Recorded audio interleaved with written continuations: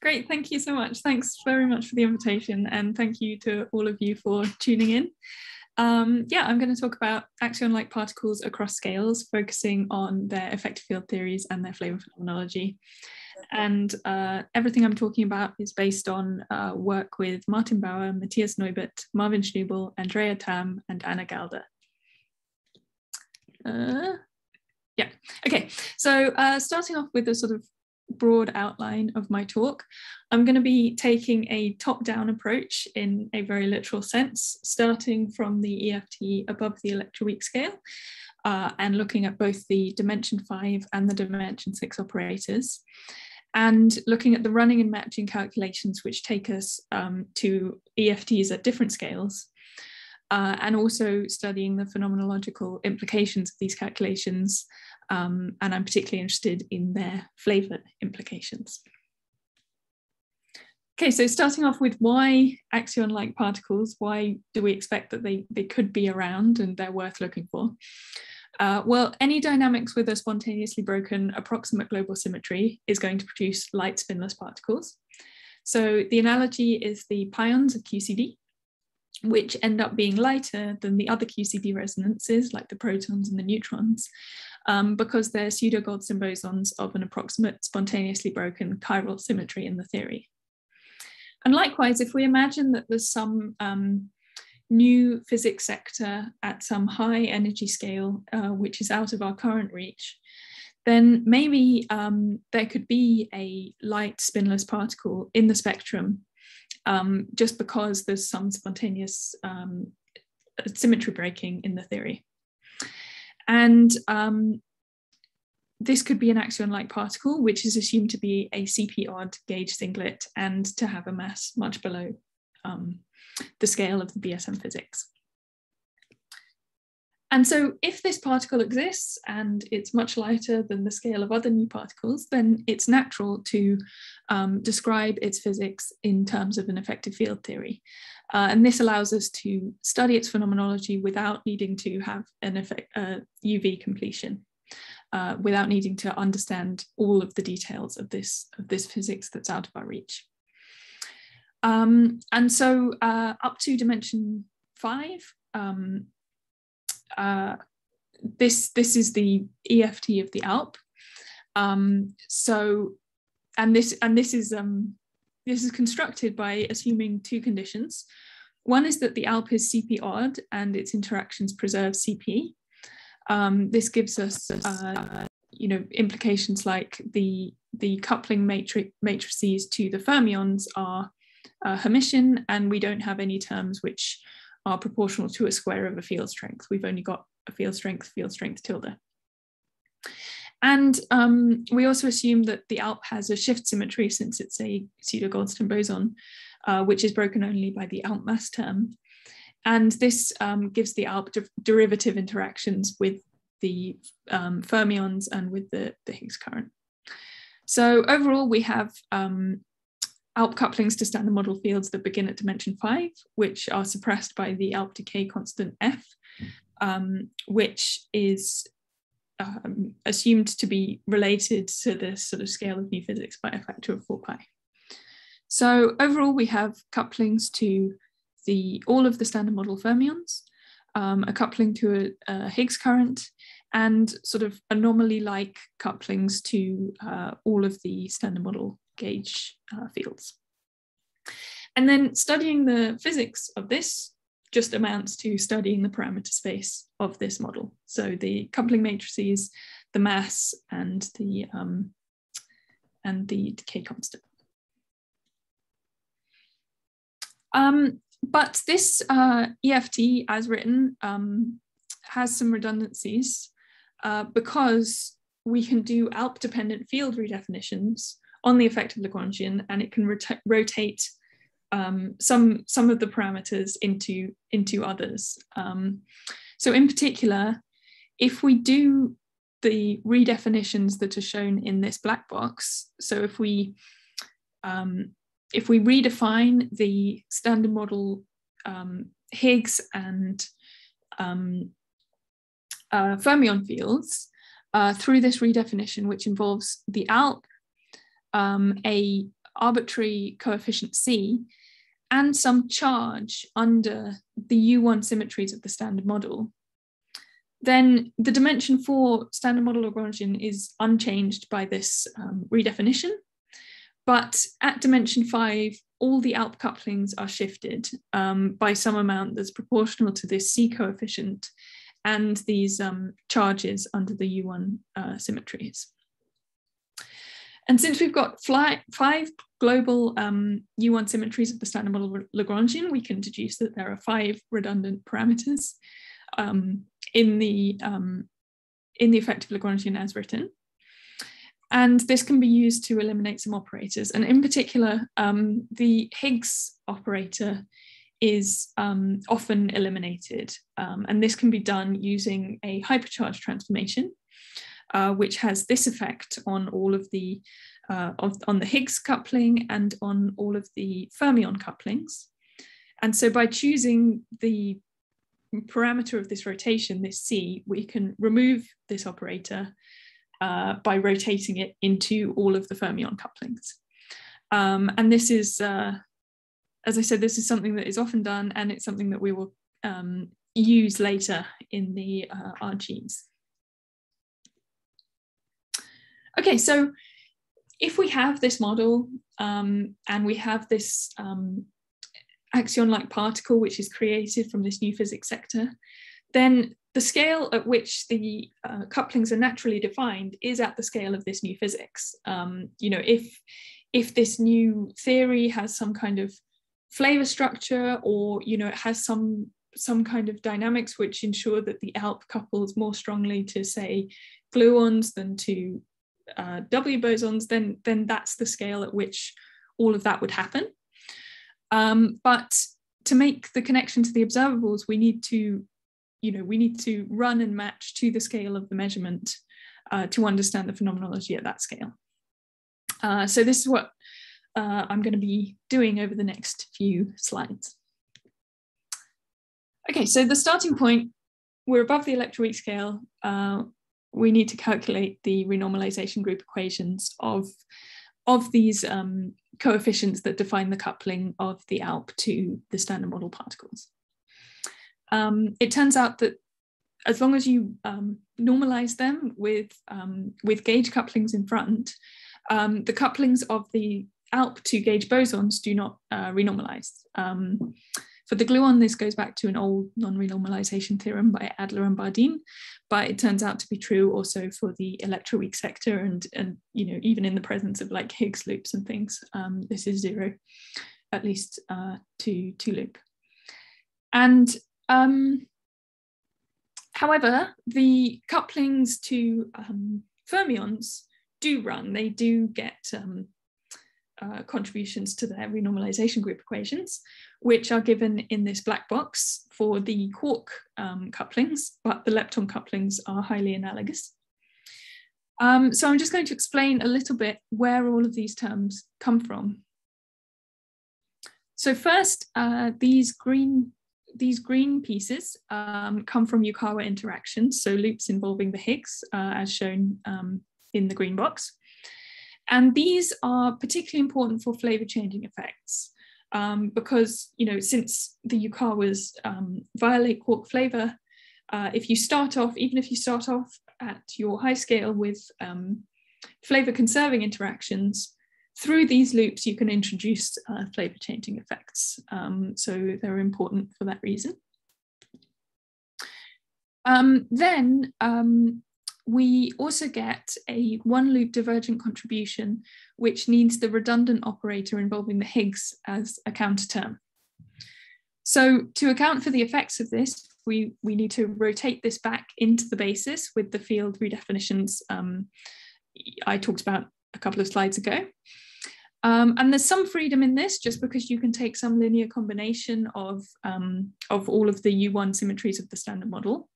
And this gives these sort of beta parameters, which are only defined up to some combinations.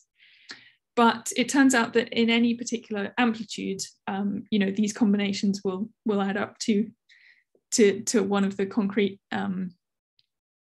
concrete numbers. And so, you know, this ambiguity is nothing to worry about. But these pieces that you get in this way are actually, they can be quite sizable because they end up being proportional to the top Yukawa, as long as you have a coupling to tops at the high scale. And this can lead, for example, to sizable effects, sizable new couplings to electrons, or to basically any other fermion, as long as you start off with a top coupling, which is obviously important for a light ALP. Often the electron channel is an important decay mode. And finally, we have contributions from ALP gauge interactions, which can run into ALP fermion interactions through these diagrams. And the reason there's a two-loop diagram here is because, given that the gauge boson couplings are normalized with a loop factor, depending on the model, these two-loop diagrams can be of the same order.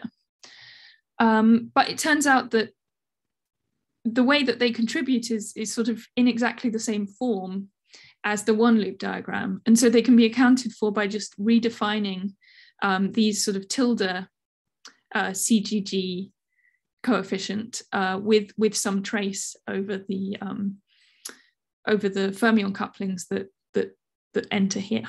And the same for CWW tildes and CBB tildes, they have a different kind of trace. Okay, so overall we have some flavor changing pieces and some pieces which enter just as a contribution that is proportional to the unit matrix in flavor space, so you can't get any new flavor effects from this. Okay, so that was the RGs of the coefficients of the dimension 5 operators, which mediate the interactions of the ALP with the standard model. But of course, this is an effective field theory, and we expect a tower of higher dimensional operators. And so for the next few slides, I'm going to do a bit of an aside into talking about what happens with these, because most of the operators that you expect at dimension 6 will be SMEFT-like. They will be constructed out of just standard model fields. And of course, there's a lot of theoretical and experimental effort into constraining the coefficients of such operators as a way of understanding new physics. And so I think it's interesting to understand what the presence of the ALP in the spectrum changes about this setup if we're just focusing on the SMEFT-like operators. Okay, so in this ALP effective field theory, there are two ways of contributing, of producing contributions to these SMEFT-like operators. The first way is the traditional SMEFT way of just integrating out heavy particles at lambda. And, this occurs simply because we have, we still have this whole BSM sector at lambda, and they are going to produce contributions in this way, exactly as if there were no ALP in the spectrum. But we are also going to get diagrams with 2 dimension 5 ALP vertices, which are going to produce a dimension 6 effect. And an example is shown here, a sort of loop diagram with an ALP and a Higgs. And these can and generally are divergent. And so these produce extra contributions to the renormalization group equations for dimension 6 operator coefficients. And so schematically, the effect looks like this, where this is the RGE for some dimension 6 operator coefficient. And on the right, the first term is the usual anomalous dimension matrix that you get between just dimension 6 operators, which determines how they run and mix into each other. But in the presence of the ALP, we also get this additional term, which is quadratic in the dimension 5 coefficients. In recent work, we calculated all of these additional contributions that you get from divergent ALP diagrams. And I'm not going to go into a huge amount of detail about the results of those calculations. I'm just going to give an overview on this slide. So on the right, all of these tables are all of the dimension 6 baryon and lepton number conserving operators of the standard model effective field theory. And if they are ringed with a dotted line, it means that the ALP loops do contribute to their renormalization group equations. And the color that they're ringed with corresponds to this little key on the left, showing the dimension 5 coefficients that enter into the diagram and that produce the extra term. So there are just two things I want to point out. Firstly, the fact that, at least in the Warsaw basis, almost no operator goes unscathed by these ALP effects. Nearly every operator, apart from a handful, are ringed here. And another thing I want to point out is that, there are a few places which are ringed in the same color. You start off from a dimension 5 part of the Lagrangian, which has a smaller number of parameters than the dimension 6 part. And so the same ALP couplings produce effects all over the place here. And so there's a certain amount of sort of correlations between the effects that you expect to see from a particular ALP coupling. Okay, so what can you do with this in terms of looking for new physics in these operators? Well, I think there's a lot of phenomenology to be done, and we haven't done very much of it. I'm just going to show you a couple of kind of back of the envelope style applications of these calculations. So firstly, it's reasonably well known that Axion-like particles can produce divergent effects in dipole operators. This is the basis of many of the ALP explanations of the G-2 anomaly in the muon magnetic moment, for example. But above the electroweak scale, an example of this is the top chromomagnetic dipole moment, which has been constrained at CMS. And by solving these ALP RGEs, we can understand how ALP couplings enter this operator through the running, and we can put a constraint on this sort of quadratic combination of ALP couplings from this observable. And another obvious place to look when trying to constrain SMEFT operators is Z-pole measurements of electroweak precision observables, because these are some of the strongest constraints that we have on the SMEFT. And so taking an extremely sort of crude approach to this, we can just pick a marginalized bound on a single operator. So you can take this from global fits. And if you assume that the only contribution to this operator is through the ALP running, so for example, you're assuming that you start off with 0 contact term interactions at the high scale, and we just allow the ALP to contribute through running, then this can be phrased as a bound on the ALP coupling to SU2 gauge bosons.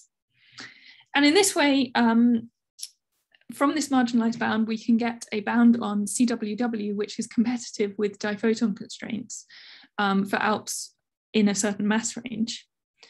But of course, taking a single marginalized bound is unlikely to be the best approach, because as I showed on the previous slide, this same ALP coupling can contribute to several different observables, several different dimension 6 operators, many of which will also produce effects in electroweak precision observables. And so really, I think a combined global fit should do much better and is really the best way of doing this.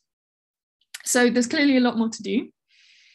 And I think in general, like this kind of approach of adding new light degrees of freedom into a sort of effective field theory is a very interesting one, because we have very few options for a light neutral particle in terms of their quantum numbers. And so by including them in the EFT, we sort of understand the robustness of a SMEFT approach to the presence of these light new particles, which we may not have detected.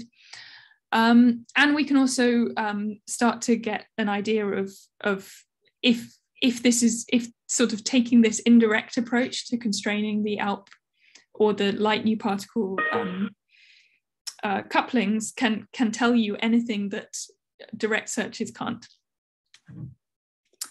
Okay, so that was a bit of an interlude into the world of dimension 6, but now I'm going to come back to the dimension 5 ALP couplings and continue down through the scales. And at the electroweak scale, we need to match onto an effective field theory which does not contain the heavier standard model particles. So, so what this involves at tree level is, your SU2 and U1 hypercharged gauge bosons become phrased just in terms of the photons. And for the fermions, instead of thinking about doublets and singlets under SU2, we can just think about left and right independently and rewrite the coupling matrices as these Ks in that language. And at loop level, there are no loop matching contributions to the gauge couplings for a light ALP because they are very suppressed by the ALP mass. But there are important one loop matching contributions for fermionic couplings, and some of these induce flavour changing effects as well. And finally, going down through the scales, we just need to run below the electroweak scale. And the RG equations here are extremely simple because there are there's no Higgs, so there's no Yukawa interactions. And so we just have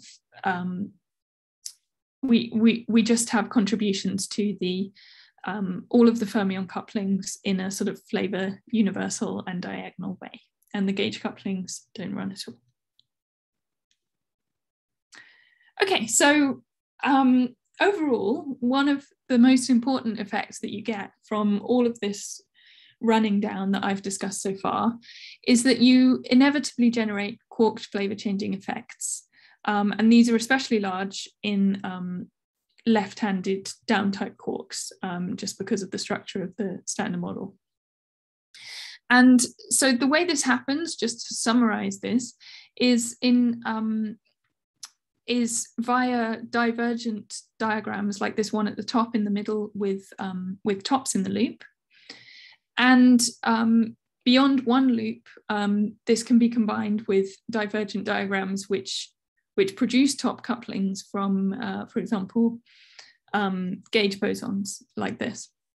So these together produce RG effects, which generate these from different couplings down to the electroweak scale.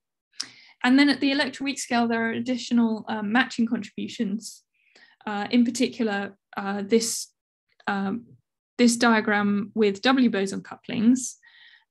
This is finite, so it doesn't contribute to the RGs, but it does produce a matching contribution.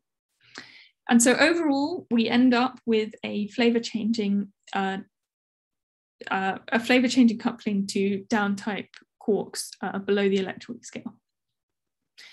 And we can sort of take a look at what kinds of sizes of effects you get from this by looking at all of the couplings that are flavour conserving at the high scale and seeing what they give you at the electroweak scale. And that's That's given in this equation here. And you can see that everything is proportional to VTI, VTJ, just because that's how it comes through in the standard model. And the largest effects here are places where you started off with a coupling to tops. So left-handed up-type quarks, right-handed up-type quarks and left-handed quark doublets. But we can calculate the effects of any initial coupling in this way, and you see that you still get effects from gluons, Ws, etc. So clearly we're going to have some flavour phenomenology for the ALP, which is going to be important. But in order to understand the lightest flavour effects, so in particular kaon decays, we need to match to a chiral Lagrangian, and that's the subject of the next few slides. So we've run down to the GeV scale. In the quark sector, we only have UD and S quarks in the theory. And so we can rewrite the general Lagrangian in terms of a vector of these UD and S quarks here. And then we have couplings to left-handed quarks and couplings to right-handed quarks and couplings to gluons and photons. And we want to match this quark level Lagrangian onto a chiral Lagrangian written in terms of the meson fields. And the only handle that we really have in order to construct a chiral Lagrangian is symmetries. And so in order to categorize the symmetries of our quark level Lagrangian, we can do the mother of all spurion analyses. And we rewrite the Lagrangian in terms of just the quarks, the gauge bosons, and everything else is a spurion. So we have some, scalar and pseudoscalar currents of quarks. We have a left-handed quark current multiplied by this L mu spurion, right-handed quark current multiplied by the R mu spurion, and then couplings to gluons and photons multiplied by these theta spurions. And now the whole Lagrangian has local chiral invariance under U3 left cross U3 right, as long as the background fields have particular transformation properties, which are defined here.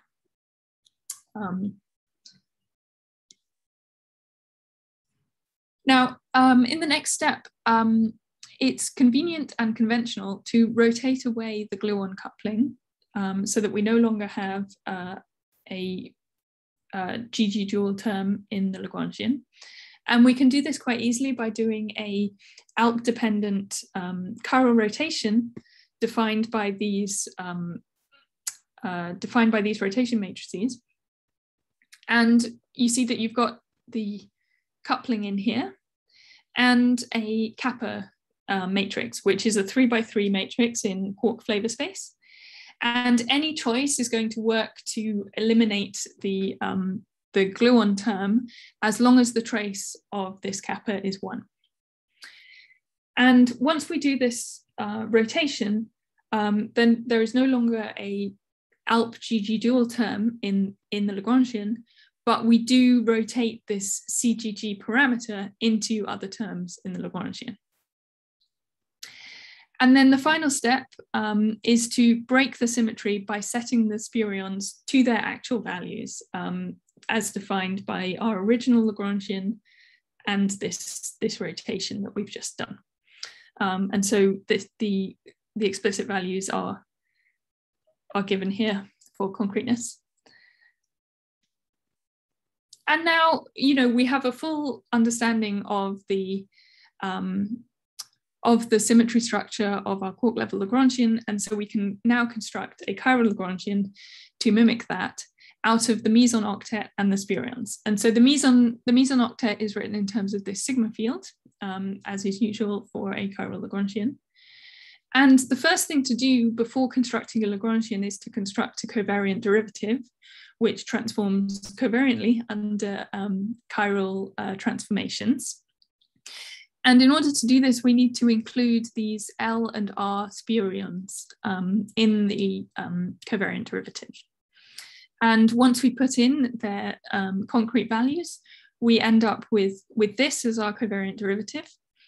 And you notice that it contains terms involving the ALP. And then finally, we can write a Lagrangian in terms of this covariant derivative. And we have a kinetic term, a mass term for the mesons, whose coefficient is fixed empirically by the pion mass, and then terms, the kinetic and mass term for the ALP and the coupling between the ALP and the photons. And the terms in the first line, once you expand them out, are going to contain mass and kinetic mixing between the ALP and the neutral mesons. And now, one of the things that we're aiming for in doing this is to understand kaon decays. And so in order to do that, we need also to include the weak interactions, since they mediate kaon decays. And the leading term in the chiral Lagrangian that does this is a SU3 left octet operator constructed out of left-handed currents. And this left-handed current L mu is the sort of chiral version of the left-handed quark current. We know that the weak interactions are couples to that. And we also know that this, this left-handed quark current is the thing that couples to the spurion L mu.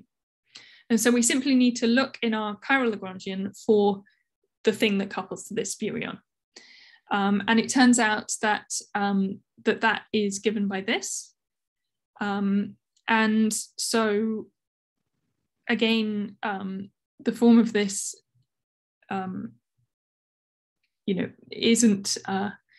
isn't something that you need to pay too much attention to, apart from the fact that, it again has the ALP in it. And in particular, it has a piece from the ALP term in the covariant derivative.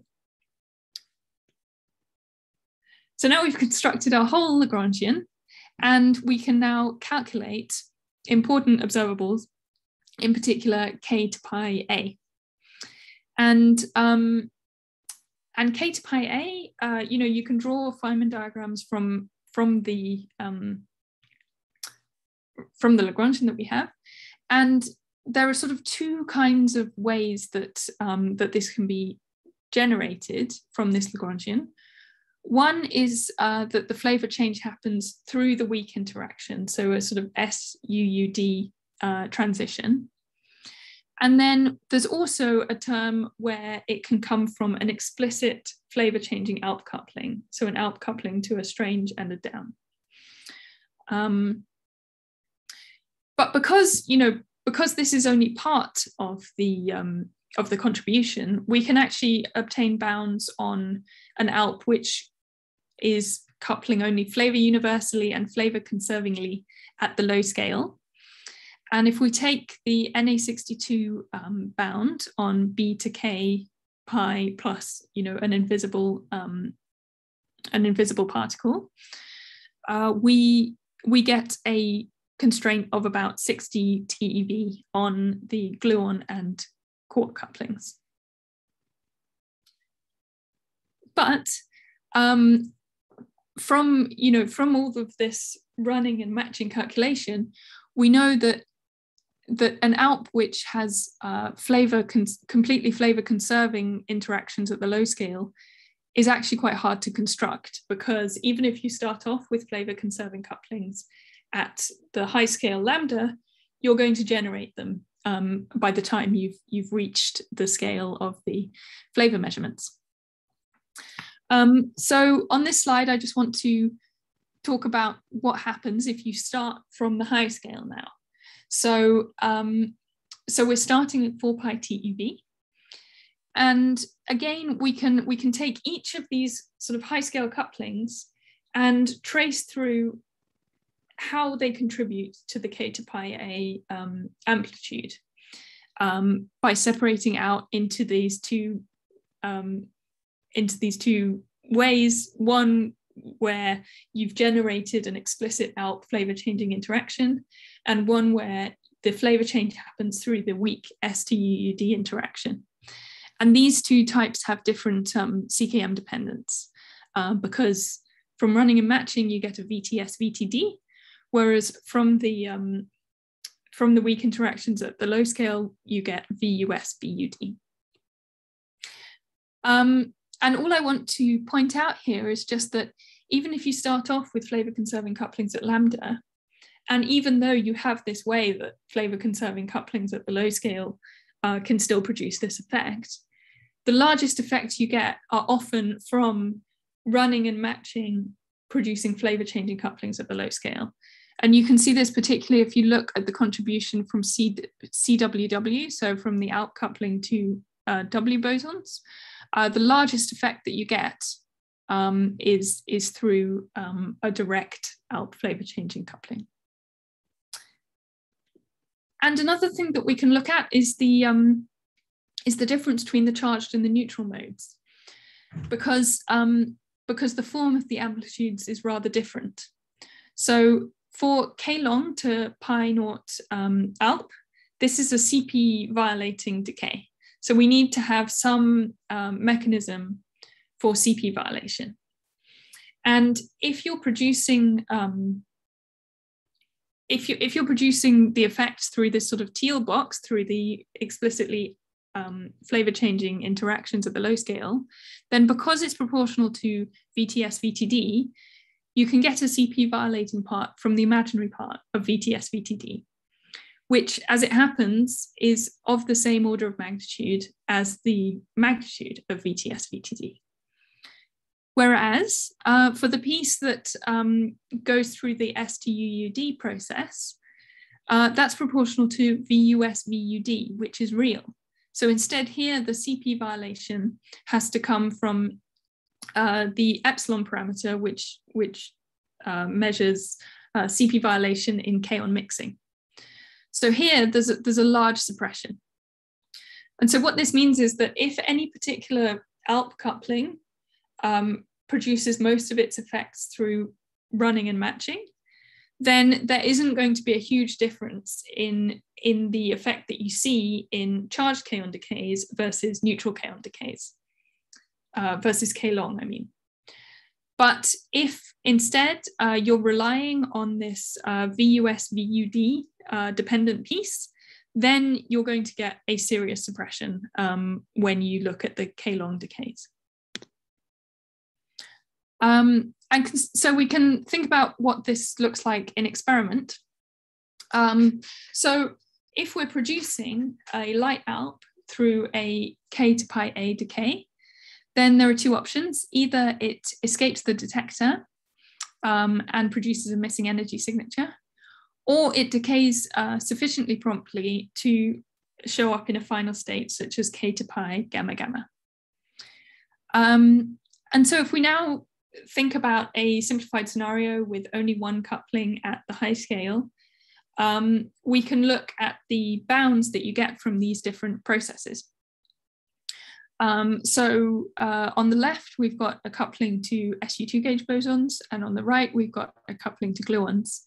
And the colored regions are the bounds on this parameter space from these different K-on decay experiments. And so one thing that you notice is that on the left for CWW, there is not a huge hierarchy between the K-long bound and the K+ bound. And this basically comes down to the fact that, you know, the ratio of the amplitudes is only proportional to the ratio of the imaginary part to the absolute value of VTS-VTD, which is not a large hierarchy.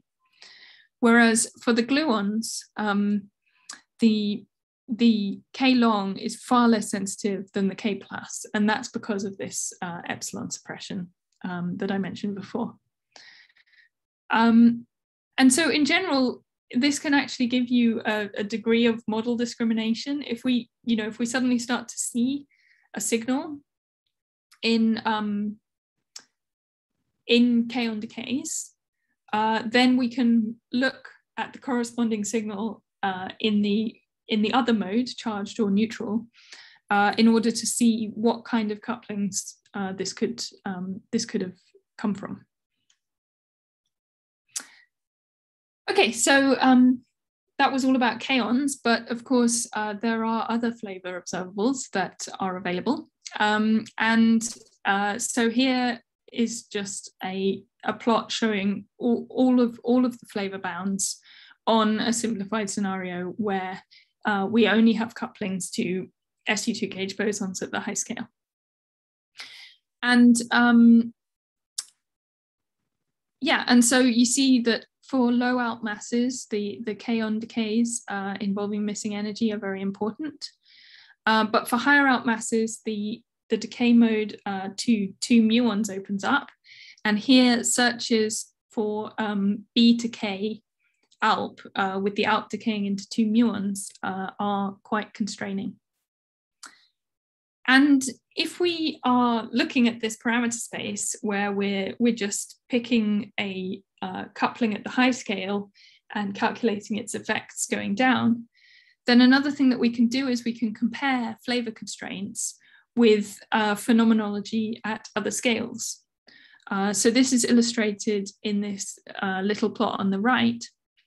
And the grey regions are just the flavour bounds from the left-hand side copied over.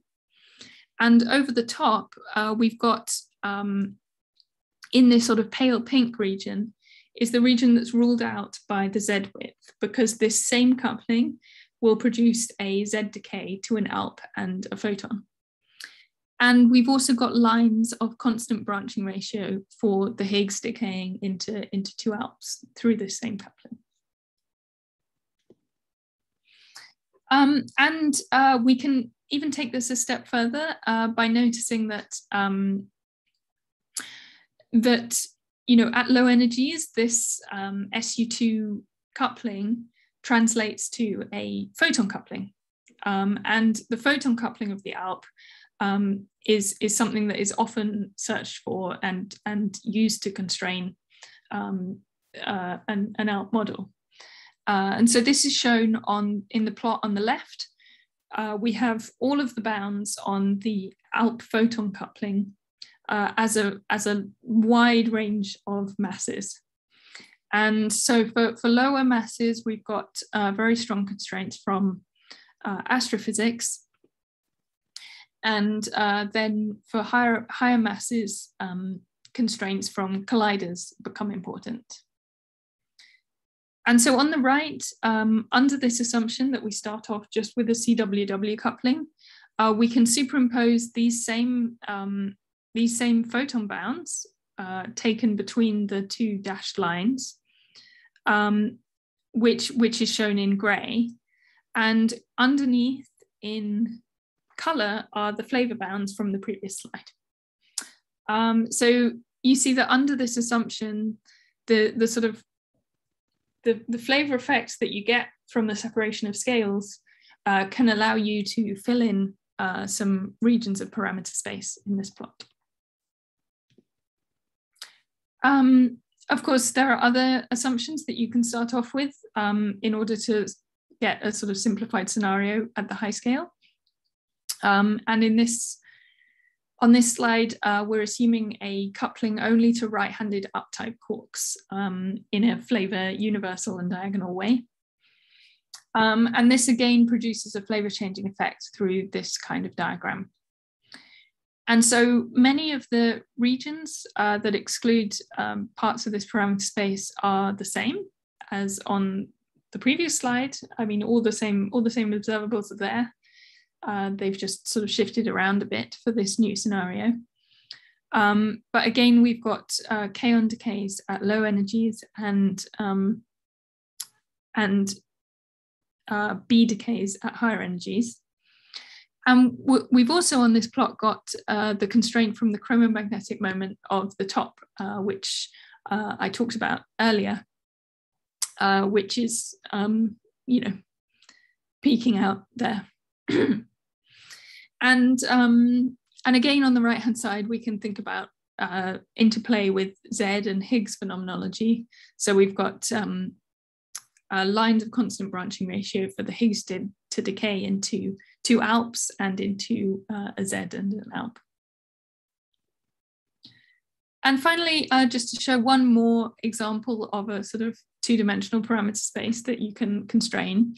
If we think about the coupling to right-handed down-type quarks, now at one loop, there is no diagram that you can start off with a coupling to right-handed down-type quarks in a flavor conserving way, and you end up with a coupling that is flavor changing. So the flavor changing effects in this scenario are suppressed relative to the previous two scenarios I showed. But still, you can get strong constraints from kaon decays because you can go through the weak interactions in the chiral Lagrangian and sort of just mix with the kaons and the pions through this coupling, basically. And so this is still a strong constraint.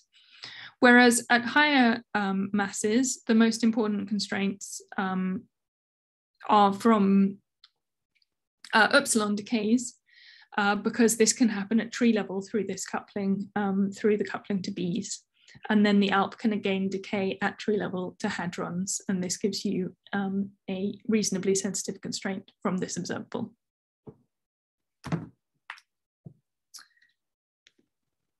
Okay, so that brings me to my summary. Axion-like particles are a generic option for light new physics, and they are very easily studied in terms of EFTs. But within an EFT, you can get important effects from running and matching, which can give you new phenomenology, including flavor phenomenology. And you can also affect dimension 6 SMEFT-like operators at different scales. And so meson decays provide very important constraints on axion-like particles, no matter what couplings you start off with.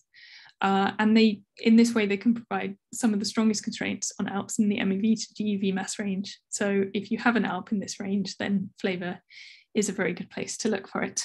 Thank you.